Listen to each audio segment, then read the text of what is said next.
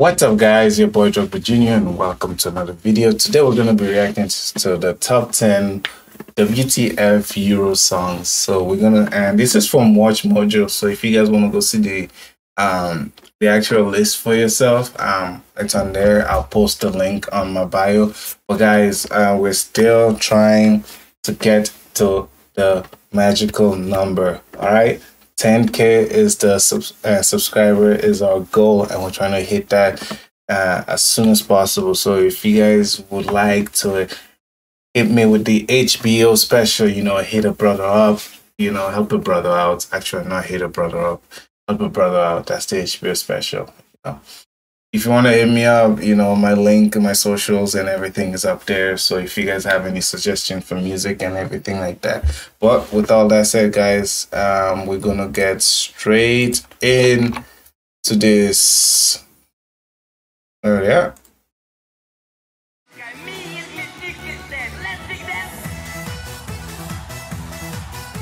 It is one of the weirdest shows on earth. watchmojo.com, and today we'll be counting down our picks for the top 10 WTF Eurovision songs. Okay, see, there you go. They said weirdest song contest. Actually, it's song contest, you know, but you're forgiven. Looking for WatchMojo videos with a British twist? Pack your bags and take a trip to WatchMojo UK for even more bloody brilliant top 10 lists and entertaining content. For this list, we've gathered some of the wackiest tracks and most unexpected performances in Eurovision history. With a crazy combo of dreadful singing, silly costumes, and bizarre stunts, these bands and musicians make Eurovision the strange but oddly addictive showpiece we know and love today. That's crazy. That is crazy. Spain. Number 10, Vaya el Chiqui Chiqui, Rodolfo Chiqui La Cuatra from Spain. Ooh. Translating to Dance the Chiqui Chiqui, this 2008 effort came from a Spanish comic character wearing an Elvis wig and credited with inventing the vibrator guitar.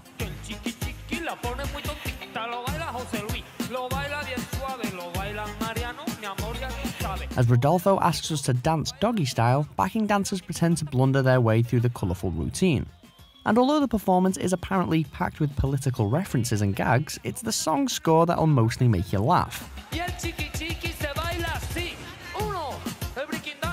It amassed an astonishing 55 points, meaning it finished comfortably mid-table, coming 16th out of 25 entries. That's actually impressive, you know. I mean, I would take that, you know. That was it's a good entry pull, you know. That's actually really good. Chiqui Chiqui.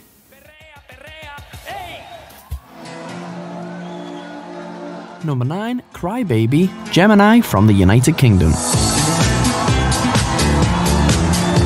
The UK has had a dismal Eurovision record in recent years, but this performance by Liverpool pop duo Jemini marked a new low. A new low. From the very first note, the singing is so flat, it feels like the blooper reel shown during X Factor auditions. Afterwards, the pair claim that technical faults meant they couldn't hear their own vocals. If only we could say the same. Oh, damn, this guy is harsh. He's harsh with this. It is bad, though. It is bad. Cry Baby was the first ever English language song to receive null points, though some critics claim Jemini were lucky to get even that. This year they did too. This year they did too. Number 8, Eurovision, Telex from Belgium.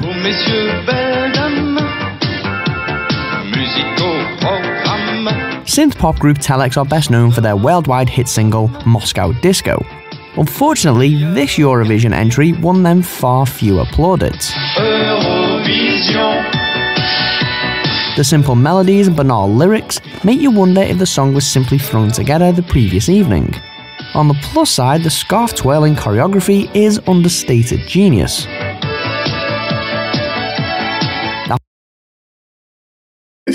I don't even know, man. I don't know. This is this is some weird songs, man. After the show, the band admitted that they had wanted to finish last, but their hopes were cruelly dashed by Portugal, who awarded them 10 points. Dang. They finished 17th out of 19th. Oh, so they were going for dead last. Number 7, Runaway, SunStroke Project and Oli Tira from Moldova.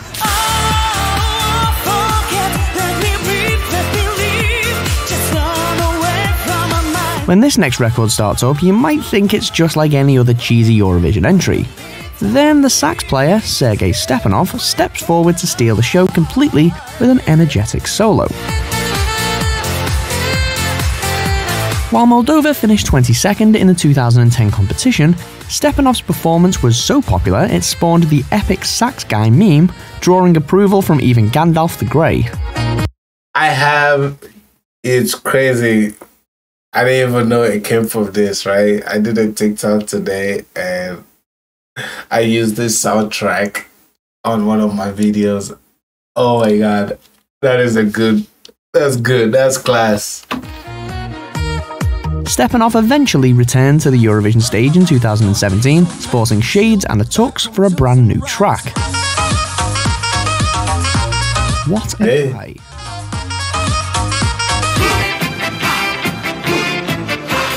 Number 6, Dschinghis Khan from West Germany. The outward flamboyance of this German pop group's performance is matched only by the garishness of their absurdly inaccurate historical costumes. As the Mongol leader canters about the stage seducing everyone by spinning everywhere, his companions heartily sing about him fathering 7 children in a single night, with lots of oohs and ahs thrown in for good measure.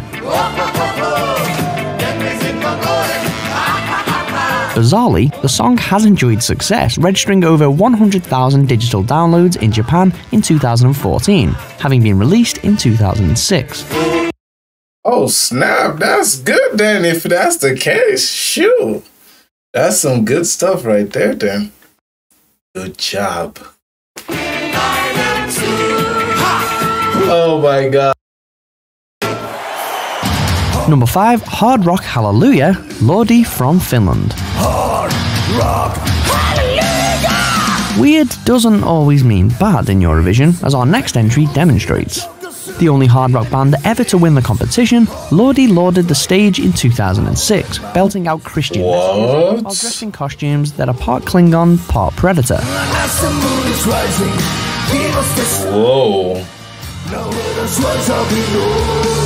And as this song reaches its epic finale, the frontman unveils his leathery bat wings, just because he can. 3 years later, 80,000 people set a karaoke Guinness World Record when they gathered to sing the song in Helsinki.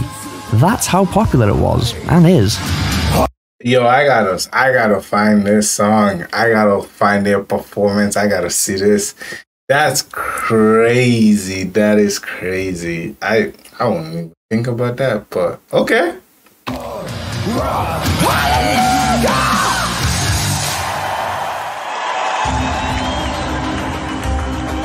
Number 4, Party for Everybody, Buranovskiye Babushki from Russia.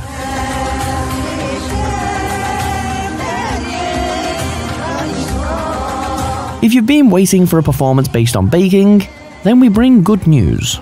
This bizarre yet endearing entry from 6 Russian grannies begins with 2 of them pushing a tray of cookies into a kiln. Then while the biscuits bake, the women shuffle around the stage and sing about lighting ovens and kneading dough.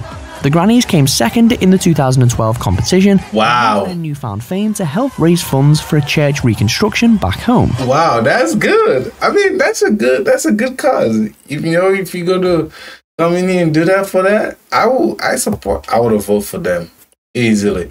Because you want to know why? Grandma's cookies, man. Grandma's cookies. Bake sales don't get any bigger or better than this.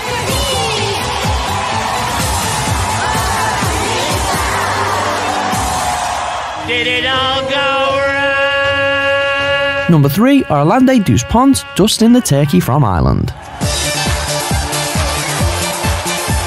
Hats off to the Irish for slipping a not-so-subliminal message into this track's title, but it wasn't enough for them to progress past even the semi-final stage. Oh, dang. Performed by a puppet turkey who first appeared on children's television alongside Zig and Zag, there's strangely no real attempt to conceal the puppeteer, which only adds to the general confusion. Okay, so like that, I was seeing the legs. I was like, yo, that's not good then. You know, you should have just hide the legs, man. Like, that would have been a better performance, at least a little better, you know.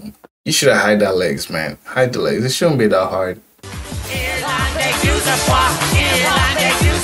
At least the lyrics are just as ridiculous as the rest of the performance, mocking the competition and throwing in a reference to Terry Wogan's wig. Oh, wow.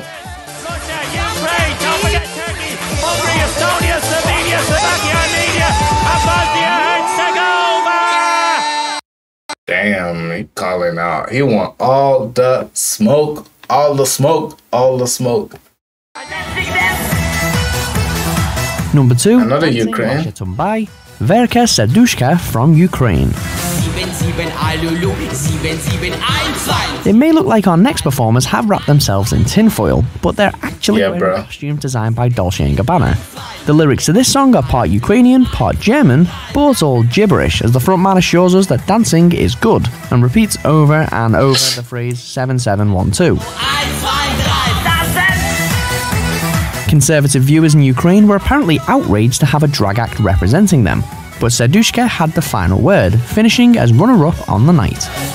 I mean, why would you have an issue with that? I mean, oh, look at that, runner-up. Swallow your word then. Makes you choke on your word, because they finished runner-up. Guess what? Too bad for y'all. Just saying, maybe sometimes. Keep your thoughts to yourself.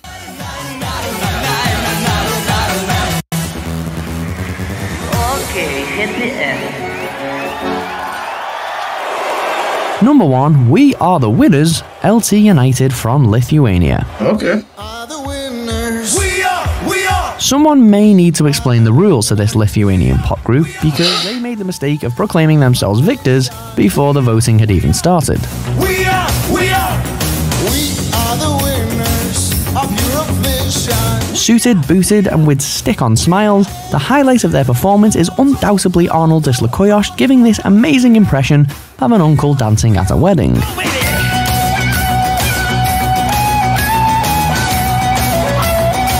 The fact that LT United finished 6th in the competition is testament to just how hilariously unpredictable Eurovision can be. Still, like everything else on today's list, the song sure is catchy. Would have made them one. I honestly would have made them one. Man, I like it. We are the winner. We are. We are the winners of Eurovision. Vote! Do you agree with our picks? I think, okay, I think they were playing too much into the audience hands and stuff like that. That's probably why it failed and it dropped. But all in all, I like that. There's quite a lot of different interesting songs that catch my eye. I kind of want to go back and see quite a few of them, you know. Lithuanian was it Lithuania or Ukraine? I think it was Ukraine also. But like, I want to check it out too. That's kind of interesting, you know. I like it. So that's going to be the end of the video, guys. So if you guys enjoyed this video, please don't forget to drop a like, comment, subscribe, and all that, because go to 10K, man. Just smash the like button, smash the subscribe button, and share it to whoever you are, and show them how awesome we are together. You know, if you love Eurovision, you want to subscribe to the channel, because we're going to try to cover as much as we can on it too. All right, see you guys later. Peace out.